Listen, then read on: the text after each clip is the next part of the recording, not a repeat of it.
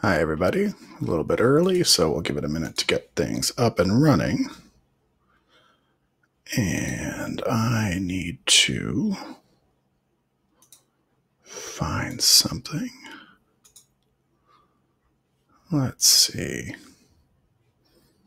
No, looks like it doesn't let me edit the title, so the typos are the typos. Now, does it let me see? I want to do it that way. All right, that lets me see me. Well, let me see the chat box. Is there questions? There's questions. That's what I wanted. All right. Hey, Joan, I see you here. Can you type in a question just so I see if that's working before I get started?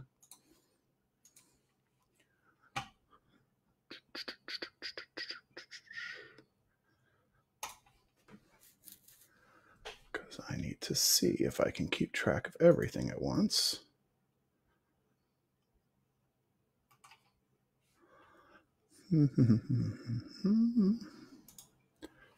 Do I need to do that?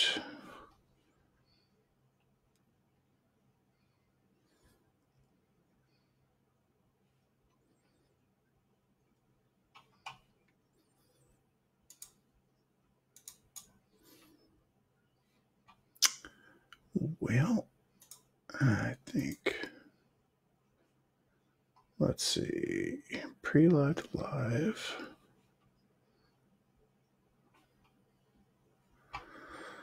Bit rate's going, polls, I'm not doing questions. So I need that setup one, then we'll switch to questions. And we'll give it one more minute to get started.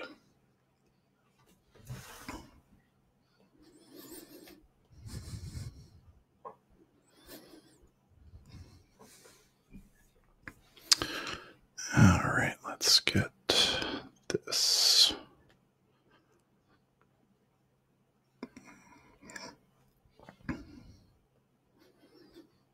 Going. All right, there's that. Then we'll do the questions. Well, I don't know what all that is then.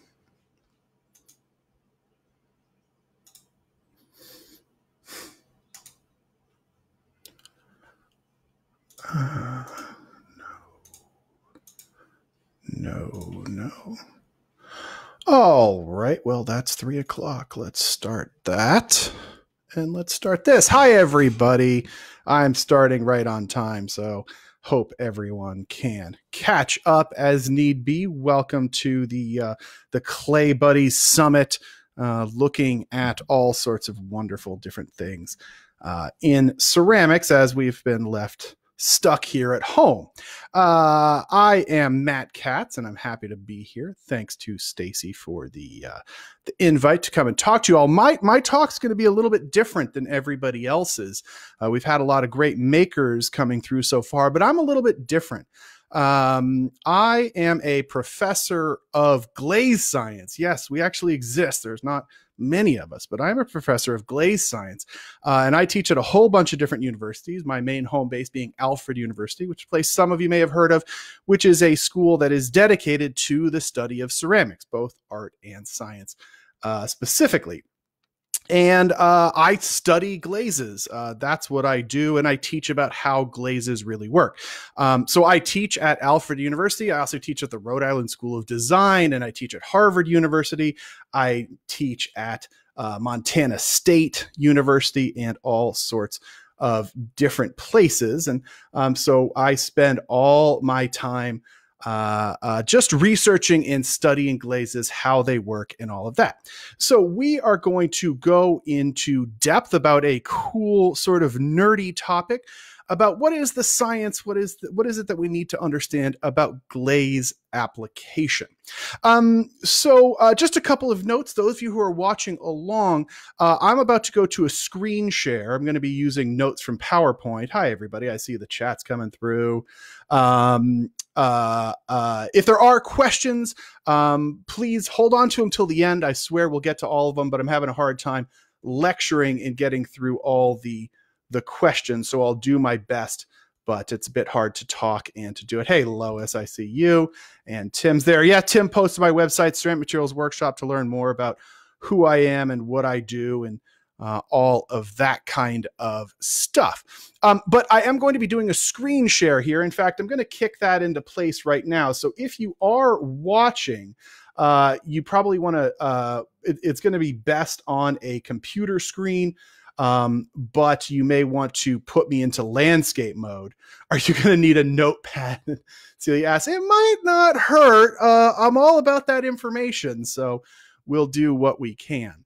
But yeah, this is going to be information rich. So we'll dive in now. So like I said, glaze application is a funny little subject because we all have different perceptions of what glaze is and how we work with glaze, depending on what we make and how we make and how we work with glaze. But when we break it down, there are really three major ways of working with glaze, okay? And those are going to be a dip, so just straight up taking a pot and dipping it into the glaze.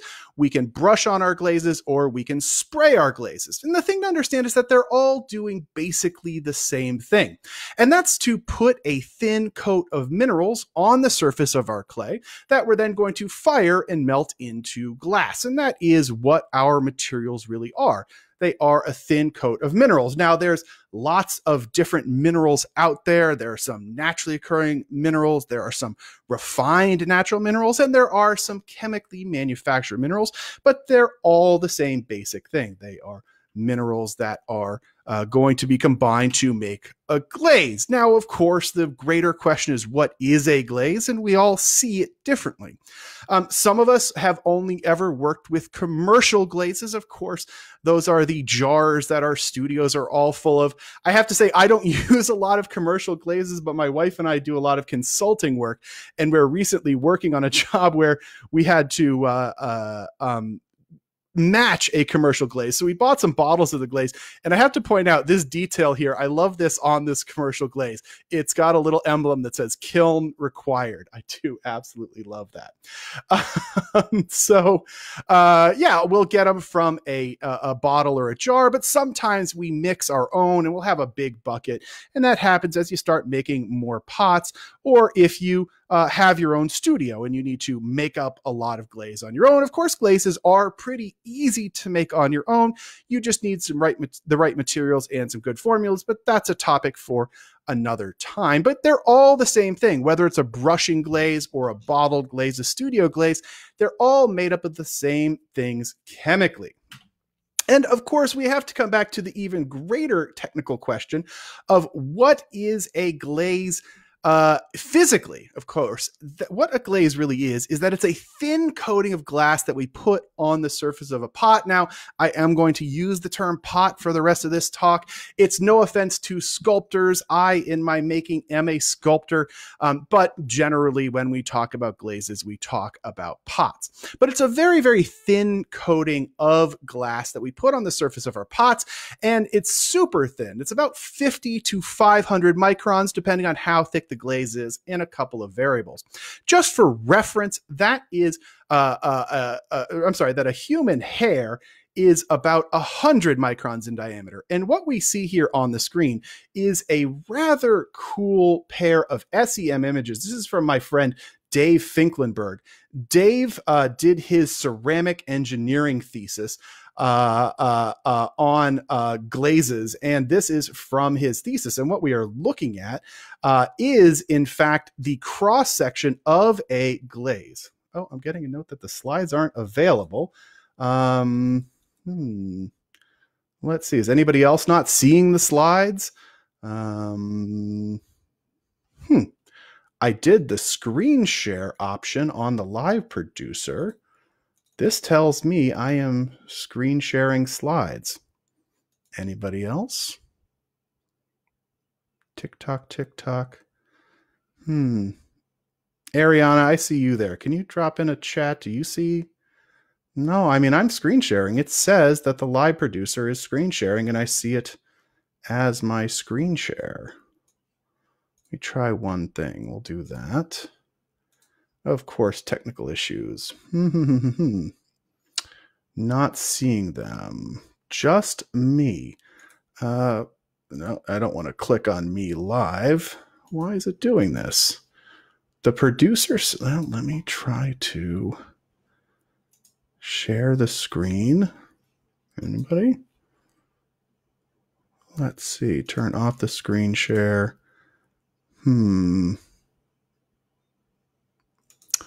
What is going on? Let's try one more time. Let's see. Anybody?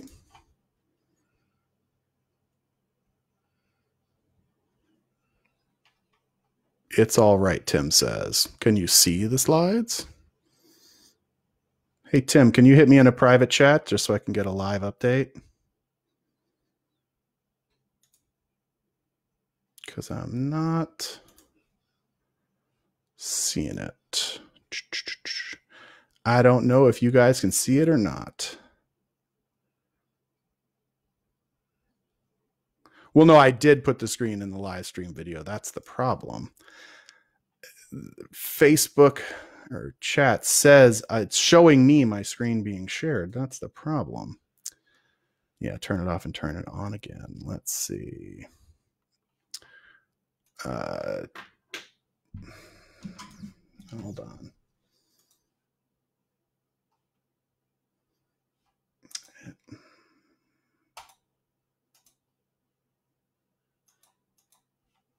Yeah. Oh, now it all froze up.